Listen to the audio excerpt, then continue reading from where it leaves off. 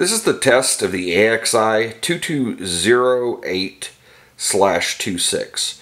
In order to do this test, you do need several components, which includes a battery. This is the battery for the engine itself, and the battery for the receiver, and of course you must also have a transmitter.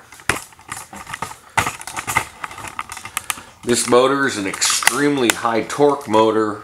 I tried to hold it in my hand, and it just about tore it out of my hand. So we'll start by connecting, this is the direct power to the motor. You also need the small component, which I'll mention later.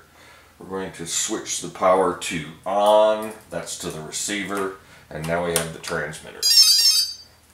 The sound meant that the motor is now set, and we'll start it at about 25% power. You notice the motor is spinning. This is an extremely powerful motor. We're now going to take it to about 50%.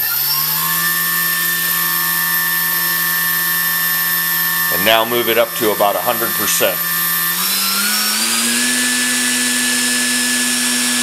It's currently shock mounted for minimum vibration and fully operational. Thanks.